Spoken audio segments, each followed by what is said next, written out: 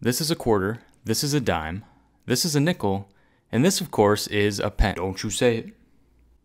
What? Penny?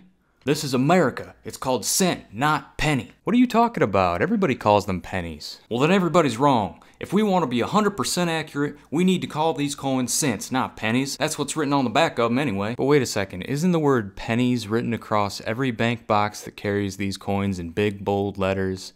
And when you open the box, doesn't every single roll in the box have pennies written across the top and the bottom? What are you, some kind of redcoat? They're called cents, not pennies. Hello everybody, my name is Quin and this is Quin's Coins. In this video we're going to be addressing the age-old debate, what do we call this coin, the penny or the cent? Numismatists and coin collectors have been fighting over what we should call this coin for years, so I figured I would try my hand at putting an end to this silly little debate once and for all. So let's start with a little bit of background. Believe it or not, there are people who actually get extremely offended when you use the word penny instead of cent. Now technically, and I mean technically, in the most meticulous sense of the word, this coin is known as a 1-cent coin. This is basically the same thing as saying that my dog Panzer, who everybody knows as Panzer, is technically known as a Canis lupus familiaris. Spoiler alert, we still call him Panzer. Likewise, the vast majority of us here in the US call this a penny. Now I'm well aware that the average viewer probably doesn't think about these little coins very often. You're probably watching this thinking, pennies? Who cares about pennies? Weren't we supposed to get rid of those things like 5 years ago or something? In all fairness, yeah, you're right.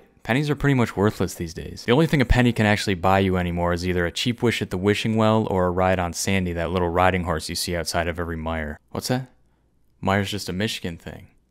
Ah, whatever, they'll get it. The point is, not too many people are thinking about pennies. Despite this, there exists a small group of dedicated coin collectors who think about the penny a lot. They believe that these coins should be referred to only as cents, and they will get extremely offended if you do anything otherwise. Take these comments on some of my past videos, for example. They're not pennies, they are cents. America never, ever minted pennies. That was England. The United States does not have a coin called the penny. We have cents. Check the back of one sometime. And finally, cent, not penny. My argument is that we should call this coin a penny, not a cent, and I think that this comment from one of my viewers summarizes the main point of this argument very nicely. The coin is called a penny, the denomination is a cent, denomination being the value of the coin. This actually makes a lot of sense, no pun intended. Quarters are worth 25 cents, dimes are worth 10 cents, nickels are worth 5 cents, and if we follow the pattern, pennies are worth 1 cent, not cents are worth 1 cent. To really drive this home, I want you to take a look at a roll of pennies. Across the roll, on both ends, it reads 50 cents pennies. In other words, this roll contains coin type pennies, value 50 cents. So now that I've laid out the foundation for why I think that these coins should be called pennies instead of cents, let's take a look at some of the arguments for why these people think that they should be called cents instead of pennies. Argument number 1. Cent is written on the back of the coin, therefore it should be called a cent. Okay, sure, the word cent is written on the coin, I will give you that. But you want to know where else you can find the word cent? On the nickel. It says 5 cents across the bottom, but I don't see you calling those 5-cent coins. Like, what does this look like when you go to the bank to get some nickels? Do you go up to the teller and say, yes, hi, I'd like to get 10 rolls of those 5-cent coins, please? You mean nickels? Do you see how strange that logic is?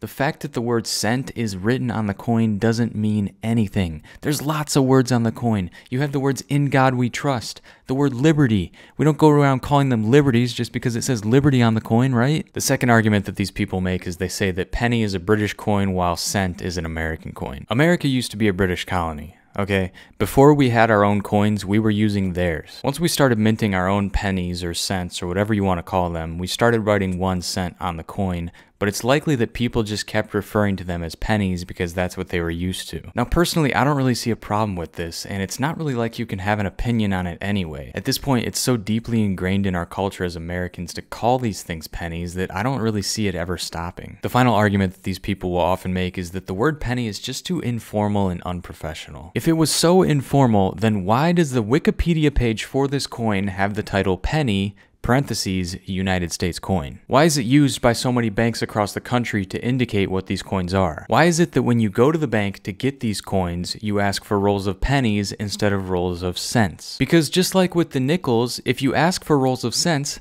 the bank tellers aren't going to know what you're talking about. If being formal and professional means that nobody can understand what you're saying, then what's the point of being formal and professional? Guys, at the end of the day, it's all just language. Language is super fluid, so what the majority of people think something means is effectively what it means. If you refuse to call this coin anything other than a 1-cent coin for the rest of your life, that's fine. You have a 100% chance of being technically correct. You also have a 0% chance of being fun at parties. But that's just my 2 cents. Hey everyone, thank you so much for watching. If you enjoyed today's commentary video and you want to see more like it, click or tap over here. Or if you want to see a video that YouTube thinks you're going to like, click or tap down here. Click or tap directly below me to visit my website, and click or tap my face if you need more time to decide. As always, I'm Quinn, and this is Quin Coins signing out, and I will see you in the next one.